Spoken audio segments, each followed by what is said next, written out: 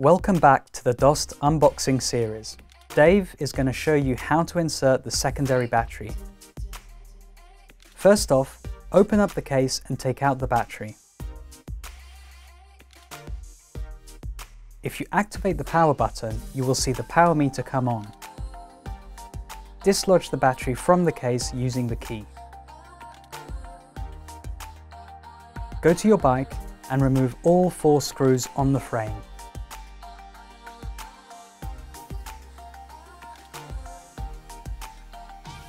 Next, loosely attach the cradle to the frame. Plug the cradle in, and please make sure that the tail end of the plug is facing away from the chain. Connecting the opposite way would cause friction and will permanently damage your bike.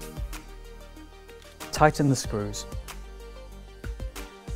Finally, clip in your extra battery. Nice work, Dave. Check out the next video to learn how to use your bike, and if you have any questions, please visit support.dostbikes.com.